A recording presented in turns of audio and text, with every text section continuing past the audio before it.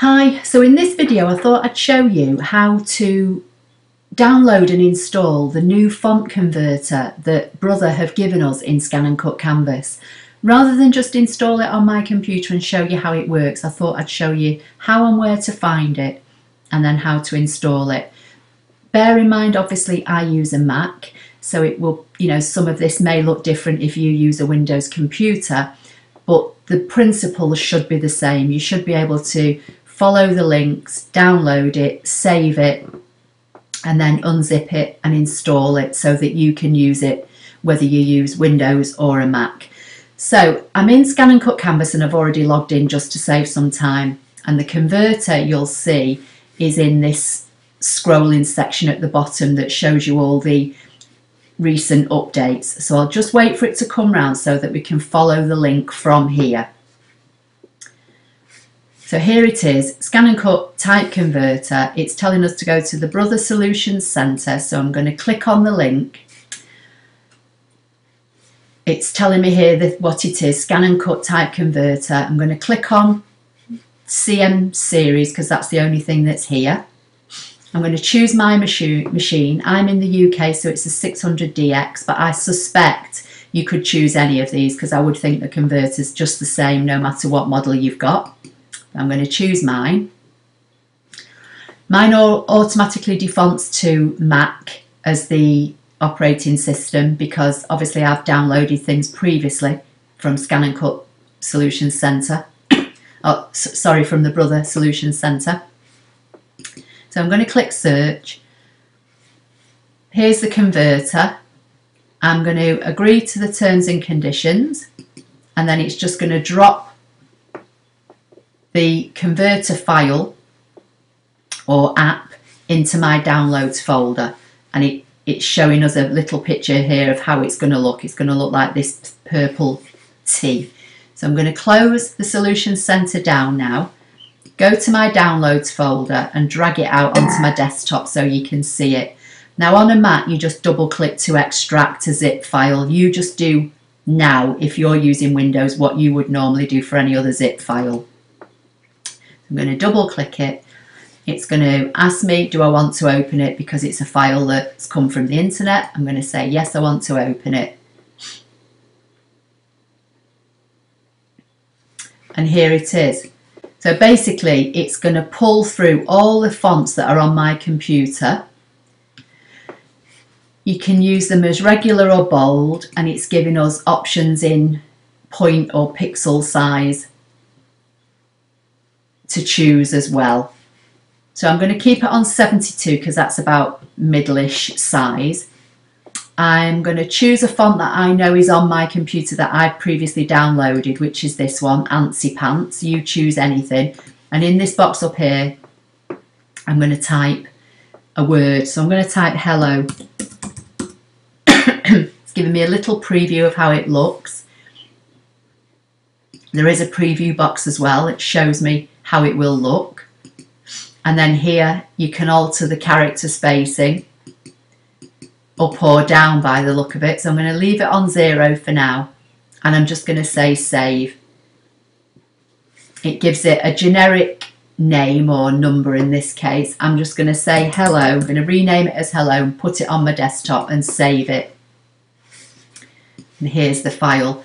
Now this, I can close the converter down because I don't need that. This basically is just a cutting file. This is not a program or piece of software that's going to allow you to bring all the fonts from your computer over into Canvas.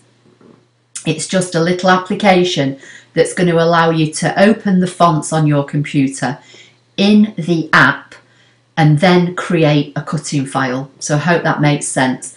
So I'm going to come to new project now. So I've got a new blank project on my desktop. I'm just going to zoom in a little bit. I'm going to come over to the SVG icon, which is the icon that allows me to import SVG files or DXF files or FCM files. And it's an FCM file that I've just made with the word hello. So that's what I'm going to choose. I'm going to look for it on my desktop and it's there. And I'm going to say OK. And hopefully it's going to put it on my page. And as with most things in Canvas, it tends to put them right in the top left hand corner. So I'm going to select the word and bring it down and just zoom in a bit more so you can see it. Now, as you can see, it's got blue bounding box around each letter, so that means that this word has all come in as individual letters. And I know from playing with this previously earlier on that any letters that have middle sections like this, so A's, E's, O's, that kind of thing, if I just want to cut or draw this word as it is now, all I need to do now is give it a name here, save it, and I could just download it onto a USB stick or transfer it to my machine wirelessly, and I could cut or draw those letters exactly as they are.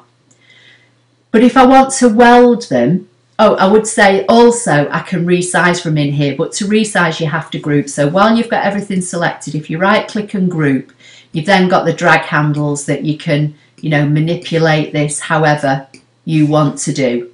So I'm just going to undo it back to how it was. But if you want to weld these letters together, if I just move them, I'm just going to go back to the regular size, because sometimes canvas, I don't know if it's just my machine or it happens to you, but sometimes if I zoom in and then try and move letters round, it does odd things like this.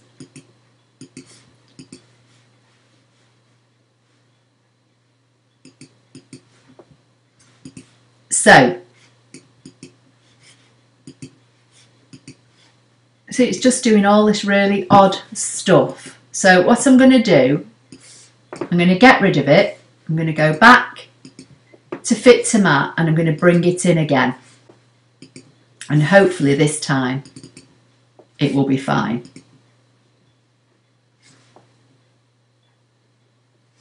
Okay, so there it is. Now, as I was saying, if I wanted to weld these letters together and I just move the letters around so that I can weld them, and now I am going to zoom in so hopefully you can see.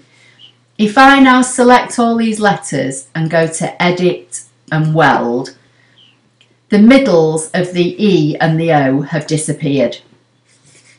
So I'm going to undo that and I'm just going to take it all back to how it was.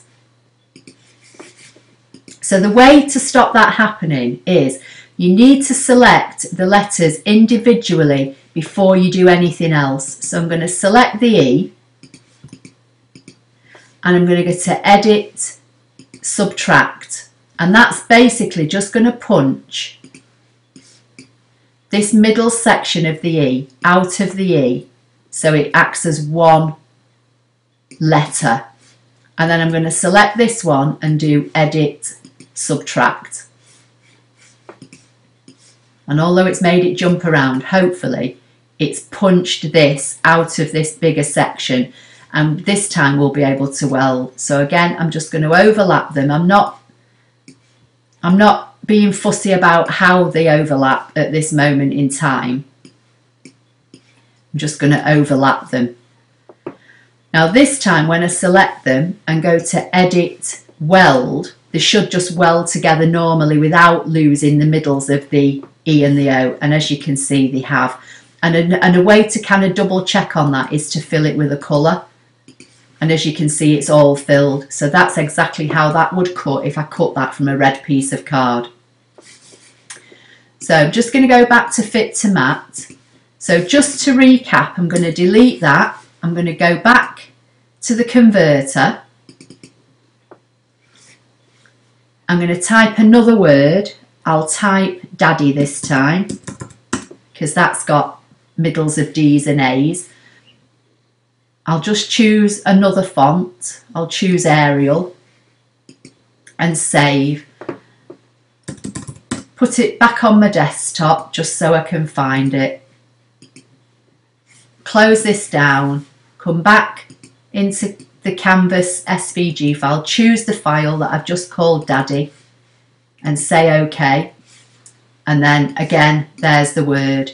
So again, what you have to do I'll try and zoom in and hope it doesn't jump around. But again, you've got to choose the letter individually. If it's got a middle like this, this is the way you seem to have to do it. I don't know if it's a bug in the converter and that Brother ScanNCut Canvas can sort it out, or if this is just something we're going to have to do if we want to use fonts on our computer in ScanNCut Canvas to weld. If you don't want to weld anything, you don't have to do this process, but if you want to weld it, it's just a step you're going to have to do.